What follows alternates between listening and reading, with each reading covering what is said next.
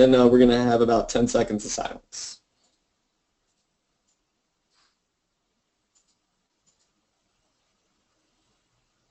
All right, let's go ahead and begin the webcast. I'd like to introduce our host today, our presenter, Ed Skoudis. He is not only a mentor to a ton of people in the InfoSec community and just in life itself. He's a good friend of mine and a lot of us who are on this webcast and whoever will meet him in the future. He's an amazing teacher and presenter. I don't know if you've ever done Net Wars, but Ed has something to do with it, a lot to do with it. Cyber City, which is absolutely amazing. It's like a model train set that has the real ICS and SCADA systems that make a real city work, and you can hack it. And the things that Ed comes up with is extraordinary. He also authored a course called 560, which many of you have probably taken, 504, and he's also the guy that comes up with the Holiday Hack Challenge each year, and this year it's going to be absolutely amazing. He also looks a little like Heisenberg, if you've ever seen the TV show Breaking Bad, and I don't know if you've ever had a selfie with him, but it could work as a Heisenberg replacement. Ed, would you like to start the webcast today? I think I would. Hey, it looks to me like there's this. Thank you for your kind introduction, Jason. Seriously, I appreciate it. And I'd like to thank all of the folks here for joining us. I've got some really cool stuff to share with you. But before I get into that, Jason, I think you asked me to mention this Hackfest thing, right? Yes, please. So there's this Hackfest thing. What's the Hackfest? It's an event that SANS hosts every year where we throw everything we've got into this event to make it super special for you. It's going to happen November 2nd, 3rd. It's in Crystal City, Virginia, so it's like right by Washington, D.C., but you can get there from other places like Baltimore and so forth. I urge you to check this out. It is like the coolest thing we can make. We have 2 days of a summit where we have some of the best speakers in the industry sharing some of their greatest ideas, folks like Raphael Mudge, the guy who created Armitage and Cobalt Strike, folks like Josh Wright, who's just one of the best hackers in the world, Tom Liston. It's an action-packed thing, really, really cool. That's for 2 days. Then we've got classes that follow it, 6-day classes. But the real special thing about Hackfest is what we do in the evenings. Normally at a big SANS event, we do 2 nights of Net Wars. Now this is not a big SANS event. You'll get to know your instructors a lot more because the classes don't get quite as big as they do in like SANS Vegas, which is next week. So in the evenings, what we do is 3 nights of Net Wars. Normal SANS, 2 nights of Net Wars. We do 3 nights of Net Wars so you can apply what you're learning in class, hands-on in the evening, but with a lot of fun, some great music. We dim the lights. We have some beer. It's a really, really good time. So 3 nights of Net Wars. We also do 1 night of Cyber City, where you'll get a chance to save a city from terrorist attack. You'll be working through and manipulating the ICS infrastructure, the industrial control system infrastructure of the city to save it from attack. Really cool stuff. We're going to do some lightning talks. First time we've ever done that at a Hackfest. Little 5-10 minute talks which are designed to give you a lot of information really quick. And then the final thing. We're working on this so hard. We're going to do a super secret special field trip. We're in the final stages of planning right now. We got approval a week ago. I'm not going to tell you where it is, but it'll be the night of November 3rd. Buses will arrive at around 5 p.m. and they will take you to a place where our goal is to blow your mind. There's going to be a special little capture the flag thing. You'll work together as teams, so it's fun, it's networking. There'll be an ice cream sundae bar. My wife will be making cookies for it. See, I'm telling you, we throw everything we got into this thing. And we're going to be going to a special place. Last year, we rented out the Smithsonian Air and Space Museum and did a capture the flag overlay of the museum itself. The year before, we got the wonderful opportunity to host our event at the National Cryptologic Museum up by Fort Meade. So much fun. Anyway, this year, I think it's going to be better than both of those. So I hope you can join it. Please check it out. There's no URL on the screen, Jason. Where are they supposed to go to find out more about this? Do you know? SANS.org /Hackfest. I just put it in the chat window in case anyone wants to. Thank you. SANS.org. Could you please do me a favor? Just look at this thing. It'd make me happier if you please just look at it. All right, but enough of this. Let's start this. So Jason and I were having a discussion about what we can do to help people learn. And you know, we do a lot of things like posters and stuff like that. Obviously, there's the classes. We try to do these YouTube videos and such. And Jason said to me, he said, you know, people really like these cheat sheets. Whenever we post a cheat sheet in Twitter, it gets retweeted a lot. People seem to click on it a lot. They seem to get a lot of value out of that. And I kind of like that. That's really cool. So then Jason started pushing me like every month or two saying, hey, let's do a new cheat sheet. Let's do a new cheat sheet. We even started polling on Twitter saying, what cheat sheet would you like to see next? And I think the last poll we did, people wanted a PowerShell one. So we took all the information about PowerShell that's in the 560 course and created a nice little cheat sheet out of that. So people seem to like the cheat sheets. I like the cheat sheets because it helps people learn. So students seem to like it. That makes me happy. I, as an instructor, like it because it's kind of a boiled down piece of information we can give to people. So that's all kind of good. This webcast, I got a confession to make about this webcast. This webcast is probably the most informationally dense webcast I've ever done. There's a lot in here because I'm going to show you through the cheat sheets and show you specific things in individual cheat sheets that are really useful techniques. So that's the good news I have for you, okay? There's a lot of information I'm about to go into. The bad news is this presentation is going to jump from topic to topic to topic as the cheat sheets do. We're going to look at like the Scapy cheat sheet, and we're going to look at the PowerShell cheat sheet, and we're going to look at the Metasploit cheat sheet. And it may seem disjointed because of that. See, often you'll have a webcast, it's about one topic, and you just talk about one topic. This is about the one topic of cheat sheets, but when we get into the cheat sheets, we're going to pull a whole bunch of disparate areas of focus. So if you feel like when we're going through one of the given cheat sheets, you're going to be like, that one I didn't really make a lot of sense of, that's okay. I'm sure some of them, like I go through maybe the Nmap one, you're going to say, oh yeah, I knew that. That makes sense. But then maybe when I get to the Python one, you're going to say, oh, that's kind of outside of my area. That's okay because, I have a solution to that dilemma.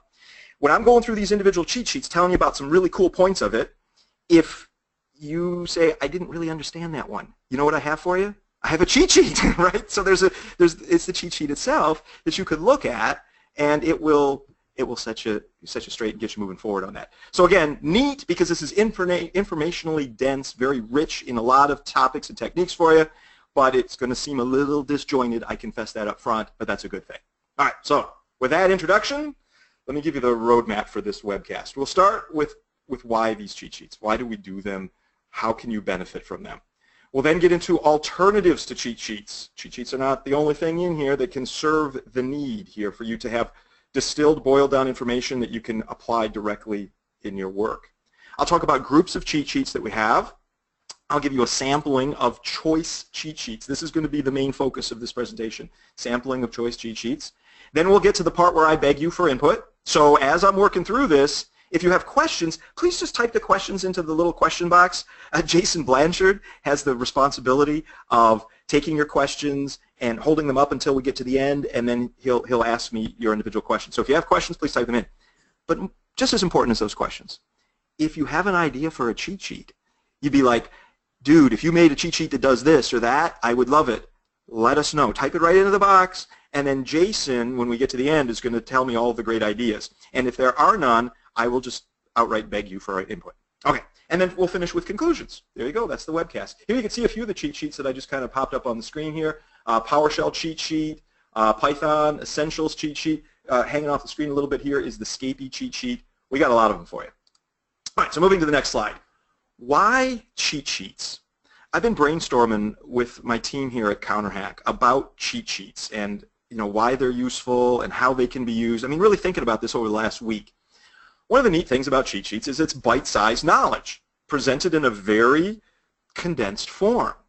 And a cool thing about the cheat sheet is it's focused on the most useful topics. They're put together by people who really know the given topic, and they consider these things to be the most important. And it gives you a faster review than other sources. Now look, I love man pages. I'm all about man pages. Man pages are fantastic.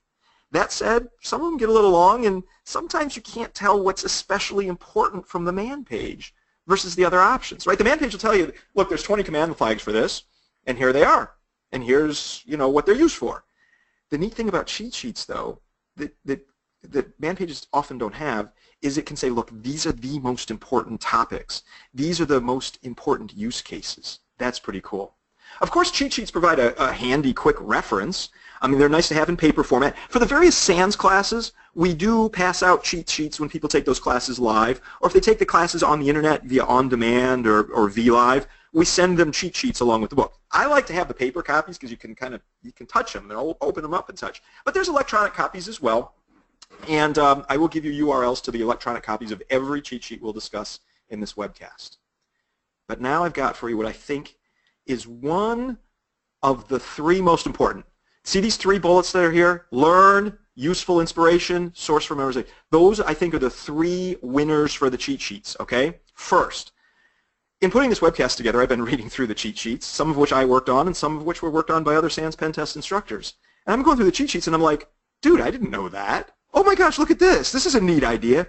So you can learn new stuff by reading them, even if you're an expert on this or that topic. If you know PowerShell or you know Netcat or you know Metasploit, I'd still encourage you to briefly read through the cheat sheet because, I mean, if you're like me, you're going to say, oh, that's a new idea. I'm going to use that. So you can learn new stuff by reading them. Also, a big win for these cheat sheets, they're useful inspiration for practice in the lab. I assume, I mean, you guys are all information security practitioners, so you probably have a lab that you've set up, certainly in the office, maybe at home, maybe on your laptop. It's all virtualized. And you might be saying, you know, I got a big trip coming up. Maybe I'm flying out to Vegas for SANS Vegas next week. Or maybe you're on a train heading down to SANS Pen Test Hackfest, November 2nd through 9th. Let's just say you're doing that. You've got some extra time with your laptop. Pop open a cheat sheet and practice what's on the cheat sheet. Right? That's kind of cool. And then one of the big things for me is a useful source of memorization. If you're going to use the given topic a lot, the cheat sheet can help launch you into memorizing quickly the options that are available for you so that you can apply them very, very fast. These three, I think, are the really cool things. Learn, useful inspiration, source for memorization. They're also a refresher for stuff that you don't do often. This was mentioned to me when I was interviewing my team about how to use cheat sheets and what makes them useful for you. Daniel Pendolino from my team, he's actually listening right now in the secret room. Daniel said it's a refresher for stuff you don't do often, which is really cool. So the idea there is you're going to memorize the stuff that you do all the time. If you use Nmap or if you use Scapy every day, you're going to memorize that, right? But what if you don't do Metasploit every day? Or what if you don't do TCP dump every day? Well, there's no sense bothering memorizing that. Keep in your brain what you need to have readily accessible. Keep on the cheat sheet the stuff that you can jump to when you need it. That's pretty cool. And then finally, let's face it, a lot of folks here take GEAC exams. And the GEAC exams, as you know, are open book. But those books are voluminous. You take a SANS class, you get like 1,000 slides in books.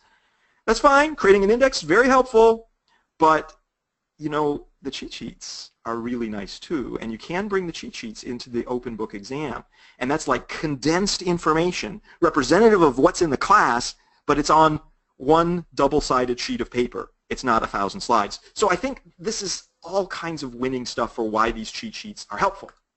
Now, let's talk briefly about the art of cheat sheet design. Believe it or not, we really sweat the details when we're putting together one of these cheat sheets. It's not just saying, let's copy and paste whatever's in the SANS class on Nmap and put it in here. It's not that at all. Instead, we want to include foundational ideas. You know, so if you're new to Nmap, here's the stuff you need to just kind of get up and running with it. But we also want to have advanced tips for people who might use it a lot, but they're like, oh, I didn't know you could do this. We try to have that balance so that you can get up and running with a given tool or idea or technique, but you can also do some advanced stuff, all based on the same cheat sheet. We also, when we're designing these things, try to put the most useful ideas near the top and near the front of the cheat sheet so you can get to the most useful ones quicker. We also try to group similar ideas together because our goal is to have a logical flow through the cheat sheet. You want you to be able to say, okay, here's how I would do this topic, and then I might follow up with that other topic, and I'd follow up with that third topic. We want them to flow. We also don't want it to be cluttered. We try to use white space carefully so that the cheat sheet isn't just a disastrous mess. I was putting this webcast together. I was looking at some of the cheat sheets that other people have created, not InfoSec cheat sheets, but just general cheat sheets. And what I've noticed is a lot of them are really super cluttered. They're very dense, and they're kind of hard to read. I also noticed that a lot of folks make color cheat sheets. They're in full color. The ones that we do at SANS are in black and white, and our focus is on getting you really useful information in a fashion that is not super cluttered, but we do want it to have a fairly dense information content. Now, if you listen to everything I just said, I hope you realize these are contradictory goals. They are fighting with each other. You want the foundations, but you also want advanced stuff. You want the most useful ideas near the top and front, but I thought maybe the foundational stuff should be near top and front. You want to group similar ideas together, but you also want it to flow from idea to idea to idea. And there's an art to this. It's not a science. We try to make these things usable, interesting, fun, and to the extent that we can, we want them to be kind of good-looking cheat sheets. So these are all the considerations that go into laying out the information. It's not just the information. It's the layout and presentation of the information that's also important. Let's go to the next slide. All right, let's talk alternatives to cheat sheets. We all love cheat sheets, right? I mean, that's why we're here. But there are some books that are available that are essentially collections of cheat sheets. Each of these books is wonderful. You are probably familiar with one or two of these books. I imagine several of you are not familiar with all three of them. The books I'm talking about here are the Red Team Field Manual, very nice acronym, RTFM, right? It's a fantastic book of red team things, offensive things, pen testing things, if you want to call it that. It's a really good book. It's available. You can buy it via Amazon. There is its companion, written by a different author. This is by Don Murdoch, the Blue Team Handbook, Incident Response Edition. Blue Team Handbook is focused on helping Blue do Blue better. How can you find where you've been attacked? How can you find where the bad guy is in your midst? How can you respond appropriately to that? So you got the red side, you got the blue side. These are all very good. And most of you have probably heard of at least the RTFM. Maybe the Blue Team Handbook is somewhat new to you. It's available on Amazon. I'll bet you a lot of you haven't heard of this third one here, and that is the Network Field Survival Guide. If you have heard of it, kudos to you. That's fantastic. But a lot of people I talk to have not heard of this one. This thing is amazing. Holy cow. It's written by a guy named Jay McGurdy, and it's called The Way of the Packet. Sounds very kind of zen, right? Really cool. You can go and learn more about what's in this Network Field Survival Guide at thewayofthepacket.com, and it's a bunch of packet analysis stuff. It's really tremendous. It's quite lengthy, but there's a bunch of cheat sheets in there. Some of them actually fold out because they're so big, so you kind of fold out the cheat sheet and you can see all kinds of things in it. It's focused on packet stuff. So things like TCP, things like IP, things like TCP dump, things like a bunch of different tools you'd use, Netstat and so forth, all in this guide. It is self-published, but you can buy it on Amazon, and you will not be disappointed by this thing. Look, I make no money on this, right? I mean, SANS is vendor neutral. If I tell you about an interesting book, it's because it's actually an interesting book.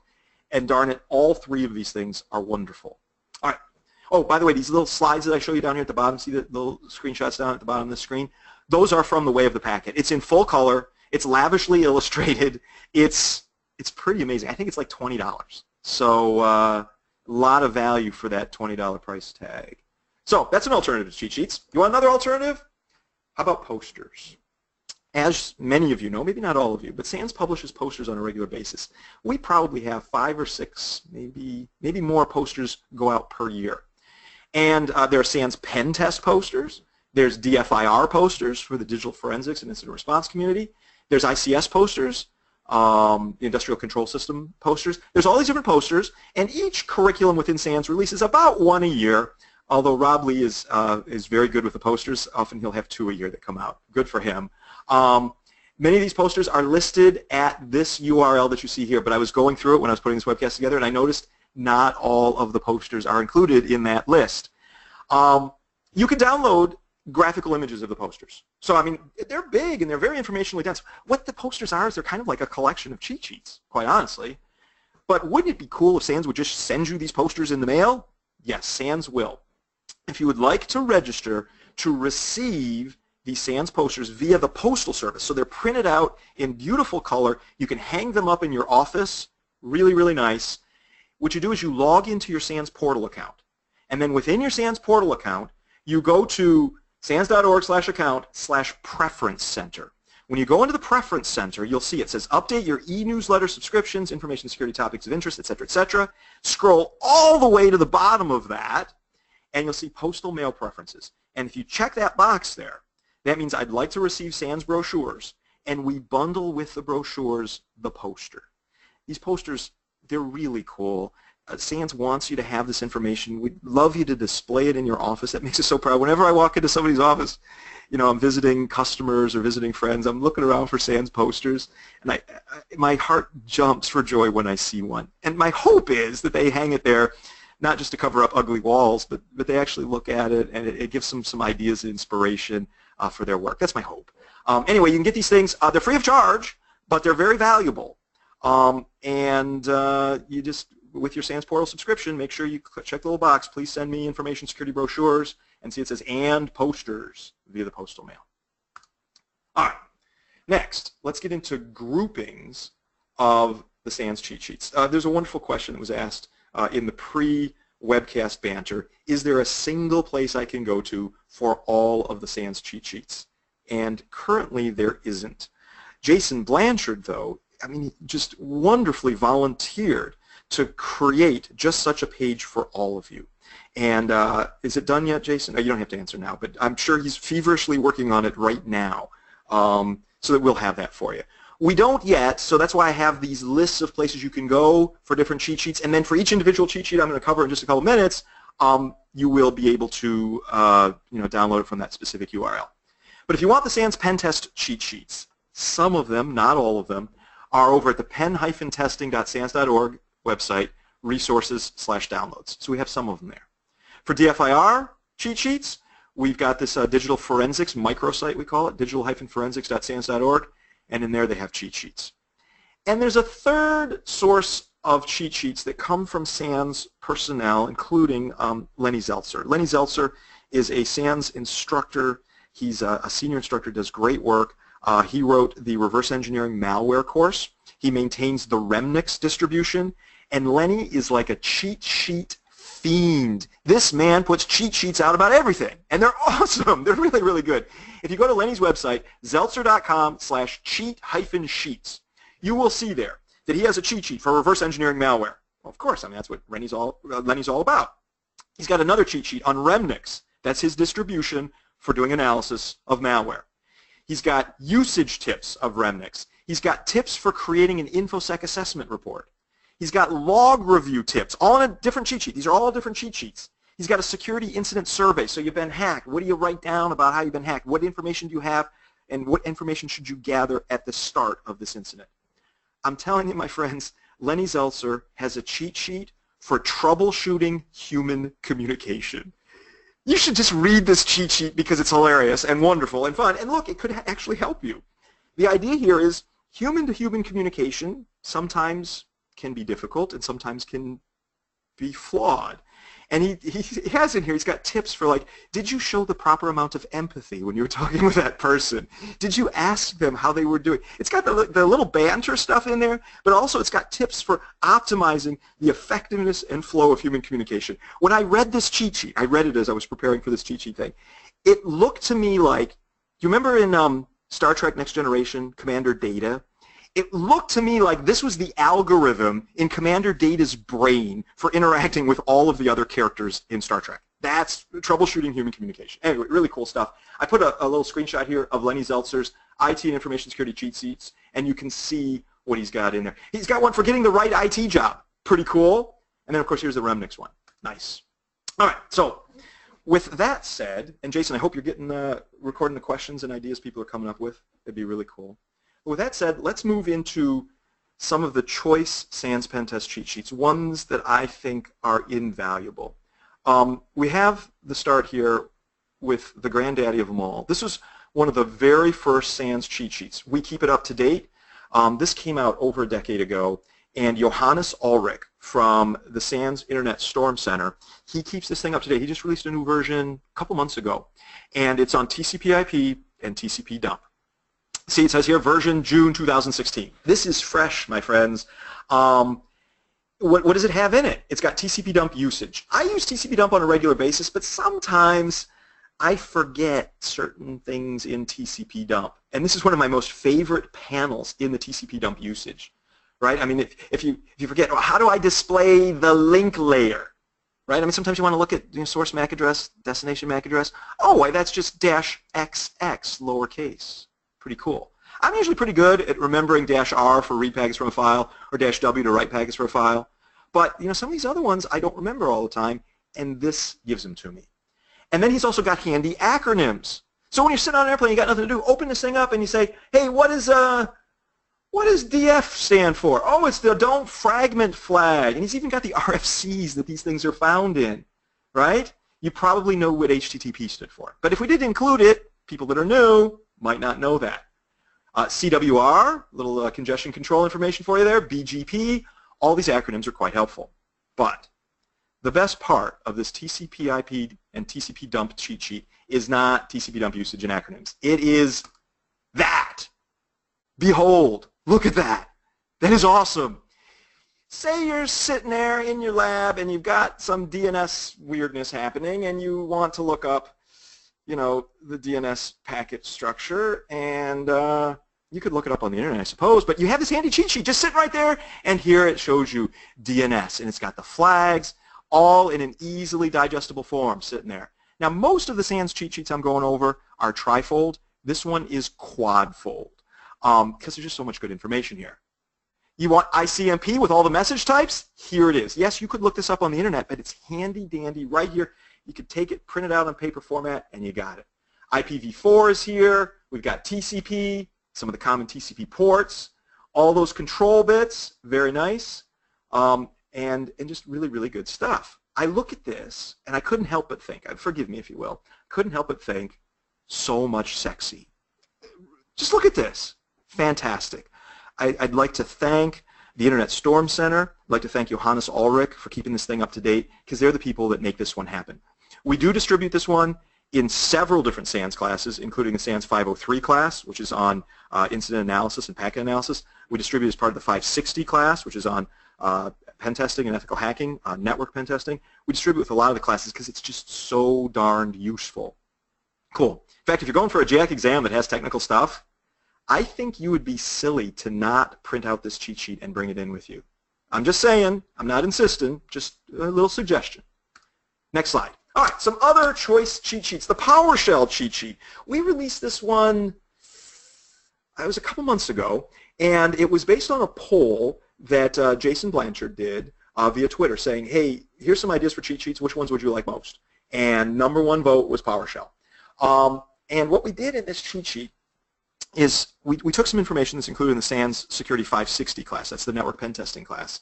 And one of the sections that we put in that class is if you're starting to learn PowerShell, here's 5 PowerShell essentials. In other words, if you had to memorize something to get you up and running in PowerShell, memorize these 5 things. The first one is get help. And a simple little alias is help, and then you give it the commandlet, and then dash examples. I love this. Folks, this is what I spend my time doing on airplanes these days. I pop up a PowerShell prompt, I do help, and then I give it a commandlet, dash examples, and it shows me examples of usage of different PowerShell commandlets. For example, there's a PowerShell commandlet for get child item. It also has an alias of ls. And I could do help, ls, dash examples. And it opens my eyes to new ways to use get child item. Really cool. So the help feature built into PowerShell, tremendous. You can also do get-command. Get-command will show you the commands that are available to you in PowerShell. You can do GCM, then you can do star, whatever string you want, star. So let's say you want to know all the PowerShell commandlets associated with process, right? I mean, how do I start processes, stop processes, kill processes? You do GCM, which is the same thing as get command, GCM star process star. Boom. Every commandlet that has the word process in its name is there for you. Get member will show you the properties and methods of these objects. Very nice. So you can run some commandlet like ls or GCM or PS, whatever it happens to be. Those are all aliases for various commandlets. Pipe that through GM, get member, and it'll show you the structure, the properties, the methods of those objects. Really neat.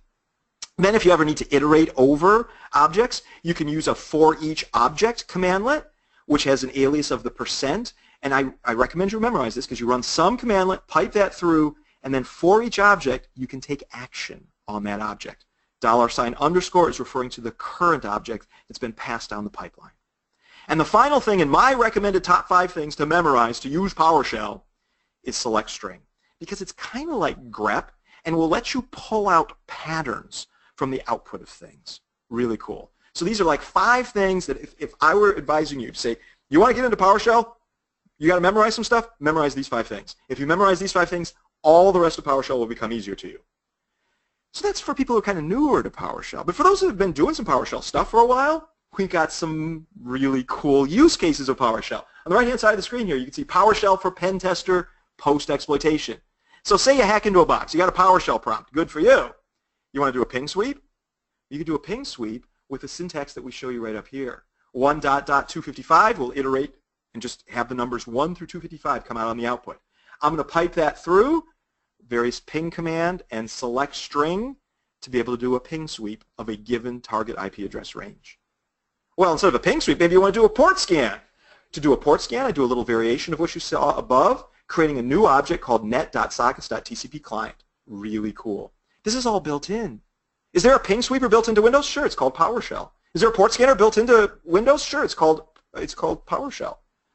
Is there a command line HTTP client in Windows? Yeah, it's called, well, there's a variety of them actually. You know, something like wget. In fact, all the way back to Windows 7, you can do a new -object system.net.web client and then instruct it to download a file from a URL. That's just like wget. More recent versions of Windows have aliases for this, so if you're on like a Windows 10 box or a Windows 8 or 8.1 box, but we try to make the cheat sheets as widely applicable as possible. So we want to be able to pull in things all the way back to Windows 7. That's why we're using this syntax. If you want to search for files with a given name, we're using getChildItem here. That's alias to ls. If you want to figure out what hotfixes are installed in the box, look at that, get-hotfix. So these are all useful things in post-exploitation, once you get shell in the box. The other thing I love about PowerShell is the ability to navigate the registry right from the command line with tab autocomplete. My brain has a problem. If you haven't determined it already, I don't know where you've been. But my brain, I'm focused on a specific problem here. My brain is unable to memorize registry key paths on Windows. I'm kind of embarrassed by it, but I can't. I can memorize command lines. I can memorize command flags. I can't memorize registry key paths. I don't know. They just don't stick in my brain. That's why I love the fact that I can navigate the Windows registry at a PowerShell prompt. It says PS:// I can just cd hklm:/. Hit enter. You have now navigated into your registry. You can type ls. It'll show you the various paths in the registry that are available to you there. You can cd into them. It's got tab autocomplete. Oh my gosh. Awesome. Next. All right, so that's PowerShell. The next cheat sheet I'd like to draw your attention to is Windows cmd.exe. I know what some of you are thinking. You're thinking, dude, that's old, right? cmd.exe, who wants to use that crap anymore? We have PowerShell now. I'm telling you, though, as a penetration tester, even as a security professional, cmd.exe still comes up. I use it a lot. I use PowerShell a lot. The shells actually kind of complement each other in very interesting and useful ways. Don't throw out cmd.exe yet. It's got some good stuff in it. Some things are much easier to do in PowerShell. A few things are much easier to do in cmd.exe. So that's why we have this cheat sheet for it. Another thing was mentioned last week when I was talking to my team about these cheat sheets. It was Daniel Pendolino, again, who mentioned it. Dan said, you know, hey, it's important to have the cmd.exe cheat sheet. And I said, well, why do you think that? And Dan said, PowerShell makes sense. I have a chance at figuring that out on my own. cmd.exe makes absolutely no sense, so a cheat sheet really helps out. And I'm like, dude, that's brilliant. It's fantastic. So PowerShell, hey, you know, you can learn PowerShell by looking at our cheat sheet, but once you master it, it kind of makes sense. cmd.exe, you could learn that from our cheat sheet, but if it makes sense in your head, wow, you're very special. So this makes a handy reference, though. And we include things like WMIC. I tried to boil this down to say, look, I want to tell you the grammar of WMIC and then give you specific use cases for WMIC and then how to make it take effect remotely. Some of you are saying, dude, what's WMIC? It's the Windows Management Instrumentation command line tool. What does it give you access to? It essentially turns Windows into an object-oriented database that you can query and update. So you'll have objects like processes or services or the registry or event logs. And you do WMIC and then the specific alias you're interested in, like process or share or service or nick_config. You then give it a where clause where you're trying to find certain things with certain names and such. And then you give it a verb clause. That's what you want to do, like list or get, or you might want to call a method or delete something. This is pretty cool. I show you in the cheat sheet how you can do a WMIC, then say process, get/?, and that will list all of the attributes of processes, including things like process ID, parent process ID, and more. Or if you want to list all callable methods, you do WMIC process call/?, this will show you everything that you can take action on in a process or make a process do. And in fact, you can do this locally. WMIC process list full, that will run locally, show you all the attributes of all your running processes. But if you want to make it take effect remotely, we show you the syntax for that. /node : /user : /password : It's all there. It's really cool. Also, the Windows CMD.exe cheat sheet also includes another very handy thing. I don't know if you've noticed, but Microsoft keeps moving around in the darn GUI where they have all of their configuration and management tools. And if you're like used to Windows 7 and then you move to Windows 8, heaven help you, or 8.1, which is a lot better, or Windows 10, where did they put this stupid GUI? I can't find it anymore. That's why I seldom launch Windows GUIs via the GUI, because they just keep moving. I launch them from the command line, though. Look, I do use the GUIs, the individual GUIs, but I launch them from the command line. So if I'm sitting at cmd.exe and I want to bring up the local user manager, Microsoft Control, I just run lusr-mgr.msc, and I've memorized this. I use it so often. If I just want to see the local users that are on the box, in a GUI, you just type losermanager.msc. That's what it's called. It's called loser manager, L-U-S-R, loser manager. You want to see the services control panel? Just type services.msc. Boom, services control panel is on your screen. Task manager? Yeah, you could hit Control, Alt, Delete, and then you got to like click on this and point to that and stick your tongue out. Or you just type taskmanager.exe. Boom, it's there. You want to see the security policy manager, which shows you the security policy configuration. Type secpol.msc. Boom, you're there. You want to see your event logs? Eventviewer.msc. EVENTVWR.msc. You want to jump to your control panel without taking your fingers off the keyboard? Just type Control.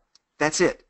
This makes my life in cmd.exe almost livable. Not quite, but almost. Anyway, these individual things, most of these work from PowerShell as well. So there you go. And then one of the final real gems of cmd.exe is Netstat. I know we look at Netstat and say, oh, come on, that's a simple little tool. That's not a big deal. There's some stuff in Windows Netstat that is awesome.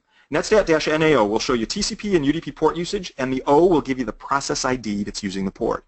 If you throw a B on the end of that, it'll actually show you the process name that's communicating on that port. Here's another fact of Windows Netstat. Netstat-NAO space given an integer, and it will rerun Netstat every n seconds, where n is your integer. That's pretty cool. So it just keeps displaying on the screen. And then you could pipe that through find, looking for a port number, and it will let you monitor a given port every n seconds. Is there a connection to the port? Is that port listening? What's happening with that port? Pretty awesome. Mike Poore and I were doing a pen test years ago, and we were running a vulnerability scanner. And back in those days, the vulnerability scanner did not have very good status reporting on how far it was in the scan. So Mike was doing the scan, and I was on one of the target machines. And I wanted to see when Mike Poore's scan reached my target. Now, the scanner, of course, is going to do a lot of SMB stuff, which is on port 445. So what I did is I wanted to see when Mike's stuff got to me, because it was scanning thousands of machines. So I did a netstat-nao space 1, pipe through find, quote, :445, quote. So I'm looking for port 445. Pipe through find, quote, Mike Poore's IP address, quote, and I hit enter. And what it was doing is it was checking every 1 second to see if there was a connection to port 445 from Mike Poore's IP address. And Mike Poore and I were just sitting on the phone talking, and I'm like, I got the command running, I'll just wait, I'll let you know. And then, 15, 20 minutes later, I said, Mike, you're scanning me right now, I see it. And you say, well, Ed, you could get that via sniffer, like TCP dump. TCP dump's not built into Windows. I wanted something built into Windows that would tell me when Mike Poore started scanning me. Isn't that nice? Now, I had to know Mike Poore's IP address, but we were collaborating on this intranet scan. Also, when a lot of people think about Netstat, they think about TCP and UDP, because, Netstat is optimized for that, right? But did you know you can get ICMP statistics from Netstat? You could do a netstat-s-p, so this means I want statistics of the protocol ICMP. And that will show you how many ICMP packets you've received, how many you've sent. It'll do it based on ICMP message type. That's really pretty cool. You could do this and follow it by a space and then an integer. You do netstat-s-p ICMP space 1.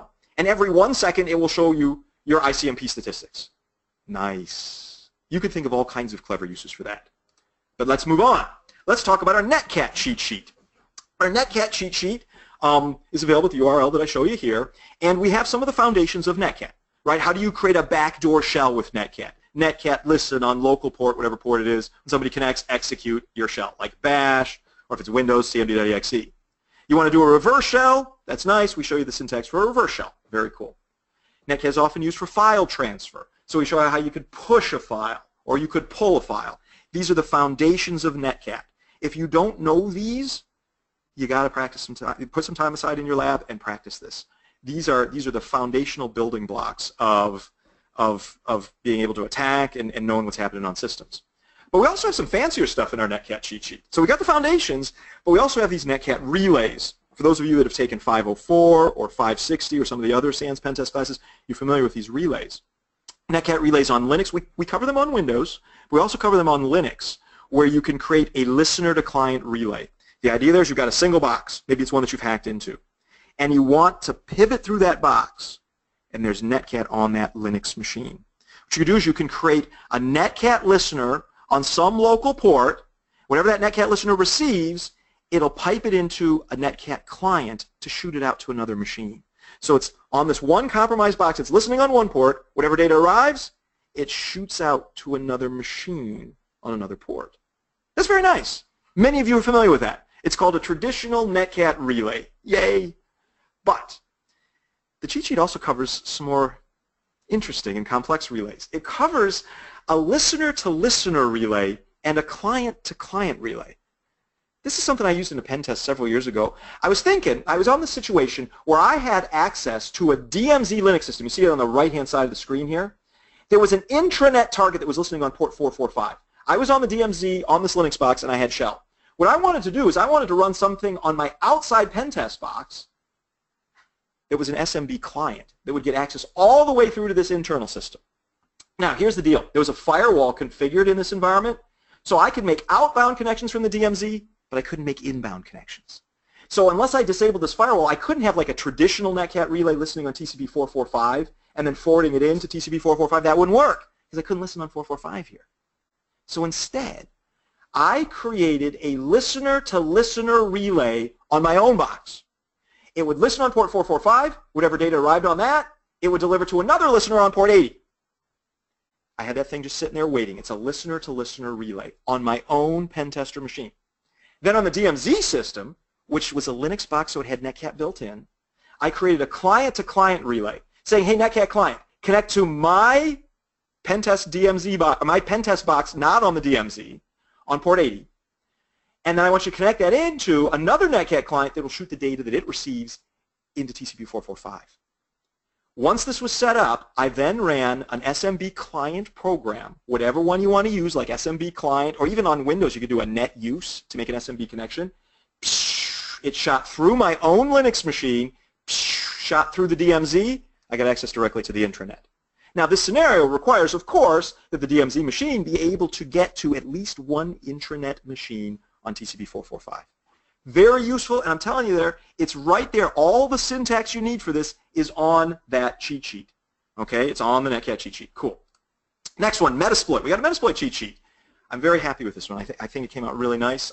Some folks on my team put this together. In fact, this is the Daniel Pendolino webcast, I suppose. Daniel Pendolino put the Metasploit cheat sheet together for us. Dan's listening in the other room right now. Hi, Dan. Ed. And he said, hey, Ed. So yeah, Dan put this one together for us. Thanks, Dan. So Metasploit, what a great tool. There's so much it can do. It's free. You can also get commercial versions of it from the fine folks at Rapid7. I mean, really good stuff. What we tried to include in here is stuff that confuses people a little bit so that we can kind of help them remember how to use it. Managing sessions, if you're not familiar with it in Metasploit, can get a little confusing. You know, what's the difference between exploit-z versus exploit-j? Right, we want to talk about that. Exploit-z says, hey, I want you to exploit this thing right now, and if a session comes in, put the session in the background. Whereas exploit-j says, I want this exploit to run, but I want it to run in the background. And of course, if there's a session with it, it may or may not be in the foreground or background.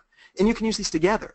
You can do exploit-z, exploit-j, or exploit-jz or zj. So it's again, do you want the exploit to run in the background? That's -j. Or do you want the sessions created by the exploit to run in the background? That's -z. We also talk about job control within Metasploit, like jobs-l for listing them, jobs-k for killing them. We've got a summary of wonderful meterpreter commands. We go over Metasploit framework Venom, which is the tool that is used to take a Metasploit payload and convert it into a standalone file, like a malicious payload that you might generate. We go through all the syntax on that. That's Metasploit. Next, we have an Nmap cheat sheet. Nmap's a great tool. A lot of people use it for all kinds of things. And we cover the foundations within the cheat sheet, but also one really handy part of this is target specification. So you're going to use Nmap to do a port scan or a ping sweep or something like that. How do you specify your targets? And we show you that you can do it as an IP address range, or you can do it as a CIDR block. Here we got /16. You can get an input list where you've got one range or IP address per line. You do -IL for input list. One of the most useful things I find here, though, is this IPv6 reminder.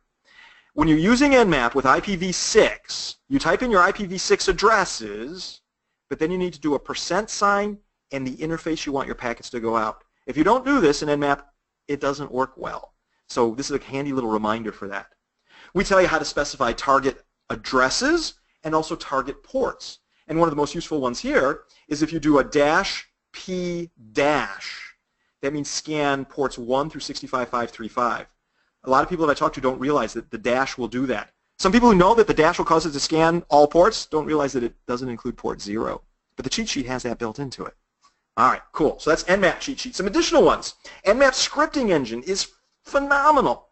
So we have one of the panels on the cheat sheet, the categories of the different scripts. So Nmap can interact with target machines running authentication scripts or broadcast scripts. We show you some notable scripts, like essentially some examples. There's an Nmap script called DNS zone transfer.nse. What you could do is you could use Nmap with the syntax I show you here, and you could have it scan an entire intranet. You just give it the hosts for TCP port 53, because remember that's where zone transfers happen, and then you run the script wherever you find that port open, and you try to do a zone transfer for a given domain. So that allows you to do zone transfers from all of your DNS servers maybe over one evening on your intranet. And you can look through that and see what interesting stuff is there. And this is just one example of some of the notable scripts we include in the cheat sheet. Great for practicing.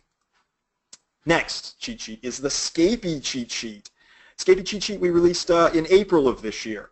And we cover the basics of Scapy. If you're not familiar with Scapy, it is a fantastic packet generation and analysis suite that runs in Python, but you don't have to know Python to still make Scapy do incredible things. Scapy can craft packets, it can sniff packets, it can receive packets. It's amazing. We give you the Scapy basics, like ls to show you a list of supported protocols, or lsc to show you Scapy commands.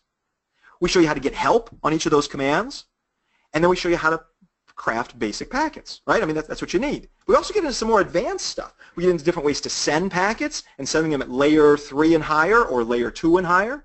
We talk about how to receive packets. Scapy can sniff. We tell you how to sniff, how to read PCAPs, how to write PCAPs. It's all there. It's all there in a handy cheat sheet format. Sweet. And then our final spotlight on the cheat sheets is the Python cheat sheet. This one was written by Mark Baggett. I've been doing a lot of Python development myself over the last 9 months as I automate things in my office, and Python is a blast. What a great, great environment. SANS has a class that is called pen testing, or Python for pen testers, SANS Security 573, and they cover all kinds of great Python tricks. And some of the best ones are included on this cheat sheet that Mark created. It's got 3 methods of Python execution, so you can invoke Python with a -c and then just give it your script as a string, or you can just run Python as an interpreter and then give it the name of the file that contains your particular script. But when I'm doing Python development, I almost always do it interactively, so I can make sure the stuff is working. So you just invoke Python. You can print hello world. It prints hello world. When I'm trying to control the lights or the shades or the mesmer tube or whatever in my office, all this crazy technology, I'm doing it via interactive Python to figure out how it works, and then I make it into a script, and I usually invoke it via the Python interpreter. Also, I always screw up these string operations, so I've got this cheat sheet handy now, and I can just look and see all these different things that I can call on the strings. And loops and lists. If you're not super familiar with Python's looping and listing structure, this part of this cheat sheet is super helpful. I'll tell you how to create an empty list, assign values to an index. There's a whole bunch of stuff in here about dictionaries as well. If you're going to learn Python, you might want to start consulting this cheat sheet from the very start. It will help you. If you already know Python, you might want to look through this. As I was preparing for this webcast, I started looking through this, and I'm like, oh, that's a much more convenient way to do this thing in Python than the messed up way I've been doing it for the last 6 months. Really cool stuff. All right, there's one more thing I'd like to cover that's not really a cheat sheet, but it's kind of like a cheat sheet. It was released by Josh Wright, and it's available on GitHub. It is a mobile app report card so that you can go through, and it tells you how you can assign letter grades to each aspect of a mobile application. Like say you're in an enterprise and they're thinking, hey, maybe we should use this mobile app and push it onto all of our devices. You've been assigned the task of testing that mobile app to see if it's secure. So Josh Wright walks you through for iOS apps, or there's another one for Android apps. He walks you through the individual tests that you should do. You assign it a grade for the individual test of whether it passes that or not, and then Josh, based on his formula, will calculate for you an overall letter grade. And here's the actual letter grades he's given to some applications that are available today. Zillow got a D. Lovely. All right? Here we have Uvu. Ah, they're a little better. They got a C minus. Anyway, these are just the two sample ones that Josh Wright put together. You can create your own based on whether you have the skills to do this kind of analysis. But this is pretty cool stuff. It's kind of like a checklist, kind of like a reminder of what you need to do to evaluate whether the application is any good. Does the app validate TLS certificates? Some of them don't. Does it use certificate pinning? Some of them don't, et cetera, et cetera. It's all there for you. And then I have some ideas, just really briefly, for you to use the cheat sheets. Here's one I already mentioned. For your next airplane flight, bring a cheat sheet and your laptop and practice. Practice, practice, practice. You can also keep multiple sheets in a designated cheat sheet folder. I've seen many students have this. So they got it open, they can just flip to it real quickly. You can also keep them on your computer's desktop for handy opening. They're in PDF form, so you just open it up on your desktop and start looking around on it. You can do searches and all that kind of stuff. But this last one, I love this idea. This was Jason Blanchard's idea. I got to give him credit. And that is, when SANS distributes the cheat sheets to you, they're all in black and white. But for handy reference, you could put them on colored paper. So, for example, you could put your PowerShell cheat sheet, maybe put that on blue. Why? Because PowerShell, the prompt by default, is white on a blue background. So PowerShell. So then you just think about that, and you're like, oh, pick up the blue one. It's easy to find. That's the PowerShell one. Or how about yellow? I made the Scapy one yellow. How do I remember that one, Scapy? Because Scapy has P in it. See, Scapy, and it's yellow. Yeah. Look, whatever helps you remember it, okay? The Python one is in green. Why? Because Python is a snake. Snakes are, well, not all snakes are green, but some snakes are green, and that helps me remember that. Okay? So you could do the colors. Now, you're probably sitting there saying, dude, when you hand them out at SANS events, why don't you just put them in color? I asked SANS if they could do that, and they said logistically it would be really, really difficult to get the book bags built and to build them right with individual colored paper. But you can download all these cheat sheets at the URL I've shown you, all these URLs that I've shown you, and you could print them in color yourself, and I think that would be pretty cool. Also, Jason Blanchard himself, every once in a while, will show up at a security event like a B-Sides event or ShmooCon with color-printed versions of the cheat sheets. All right, so ideas for new cheat sheets. I'm going to tell you what I'm thinking about, and then I'm hoping you're already giving me ideas for new ones. This is the part where I beg you to help me do my job. Thank you very much. I'm thinking, should we do maybe an overall pen test methodology cheat sheet? You know, like scoping, reconnaissance, scanning, exploitation, post-exploitation. That might be a good cheat sheet. I don't know. What would help you do your job better? I do think we should have some web app pen testing cheat sheets. I've talked to Eric Conrad and Seth Meisner. So has Jason Blanchard. And they are working on some. We're expecting them first quarter of 2017. Maybe one on cross-site scripting, maybe one on SQL injection, maybe one on burp. Wireless cheat sheets, would that help you? Would that help you do your job better? Let us know. Josh Wright would create one, I'm sure. Maybe Larry Pesci would help. Mobile? What should it be in mobile? Mobile pen testing? Mobile application? What do you want in mobile? Social engineering, is that useful for you? Let us know. We can continue to guess. We can continue to put stuff on Twitter like polls and such, but you have an opportunity here to tell me what we can do to help you. So please share your ideas. I hope you're typing some in now that Jason is fiendishly harvesting. And now we move to the next slide. I'm loving these cheat sheets, and I'm hoping that they are helping you. And we want to make more and to make them more valuable, more accessible, and more useful to you. At a bare minimum, I hope they help you with your GIAC exams. And if you're not going for GX certification, I still hope that they can help you in getting new ideas of new techniques, new tricks, new tools that you can use, and they can get you moving faster in those tools. But I am here to ask you for your help, and I'm here also to offer my thanks to you for not only attending this webcast, but also if you have some ideas on cheat sheets and how we can make them more useful and better for you, we'd appreciate that. And before we open it up for questions and answers, I did want to remind you that we've got this thing called the SANS Pen Test Hackfest. It's coming up November 2nd through 3rd. That's a 2-day summit followed by November 4th through 9th, 6 days of training. It's going to be so cool. It's going to include everything from a night of Cyber City missions to a super secret field trip, 3 nights of net wars. You can earn coins, pen test coins, these challenge coins, for you demonstrating some amazing technical capability in net wars. My wife is going to bake cookies. It's everything that we can put in there for you, and it's going to be so much darn fun. Please do check it out. You can go to sans.org/hackfest, I believe is the URL Jason said. Hey, Jason, you want to do a little Q&A thing here? You ready for that? Yeah, Ed. Let's see. We got just a few minutes here. Yep. We can go a little bit long if you want. We can go like 5 minutes after if you want. It's totally up to you, right? Whatever. Yep. I'd say the one I really wanted to get to is since I've read opinions that Netcat is antiquated and newer, better tools should be utilized. Any validity to that? A couple thoughts on that. First, there are tools like Netcat. Netcat it's NCAT. It was released by the Nmap project several years ago. It's wonderful. It's got built-in SSL and a bunch of other useful features that are not in Netcat. But here's why I think what you heard about Netcat was wrong. Netcat is great, but it's not built into most Linuxes. Most Linuxes that you get right off the shelf have Netcat, the standard Netcat in them. That's why you still need to know Netcat. Now, also another interesting point. If you go back 10 years ago, most antivirus tools did not have signatures for Netcat. But if you go back 5 years ago, most antivirus tools did have signatures for Netcat. But today, it's hit and miss. They've dropped some of the Netcat signatures for antivirus tools. Some of them have it, some of them don't. So that's kind of cool. Some of the more recent tools, though, the antivirus vendors have signatures for them. So Netcat, because of its age, sometimes they've aged out the signatures for it in antivirus. So I still think it's vital to know how to use Netcat. The other thing, another guy on my team, his name is Tom Hessman. He wrote a cheat sheet that compares Netcat and Netcat, so you can see the different features of each one of them. I didn't include it in this presentation, but he wrote this several years ago, and it's really a wonderful thing. It was when Netcat first came out. If you do a Google search for Hessman, H-E-S-S-M-A-N, Netcat versus Netcat, it'll probably be your first hit.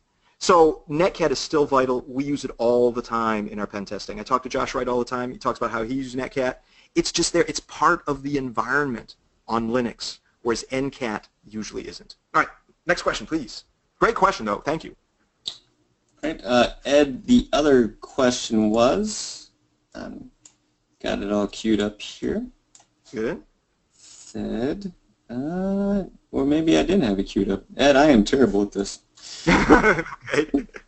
I called Jason this morning at 9 a.m. saying, hey, Jason, will you do Q&A? Well, there's been some great suggestions that have come in.